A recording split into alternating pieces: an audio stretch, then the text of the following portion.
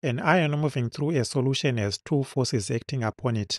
A resistive force from the medium with a vector V is equals to 3I plus root of 7J plus 3K, and an electromagnetic force from an electric field with a vector W, which is equals to minus 5I plus 3J plus 4K.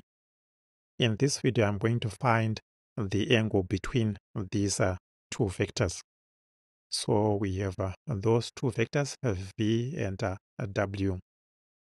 If the angle between the two vectors V and W is theta, then to find the angle theta, we can use the formula which says that cosine of theta is equals to the dot product of V and W divided by the norm of V multiplied by the norm of W.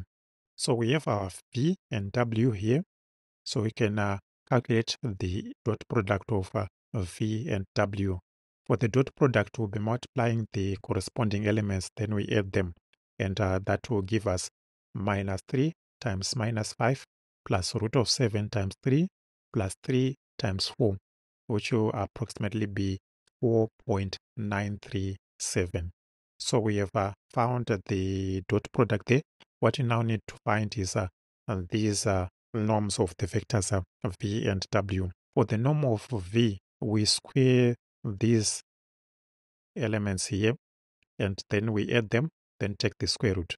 So for the norm of V, it's equals to the square root of 3 squared plus 7 plus 3 squared, which gives us a 5.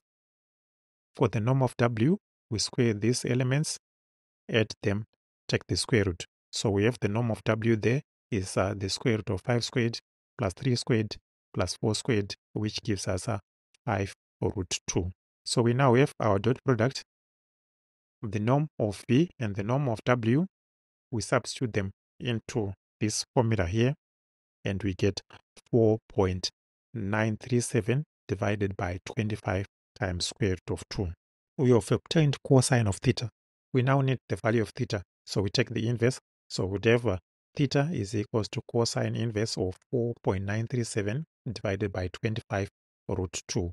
And that inverse gives us a value which is approximately 82 degrees. So that's the angle between the vectors V and W.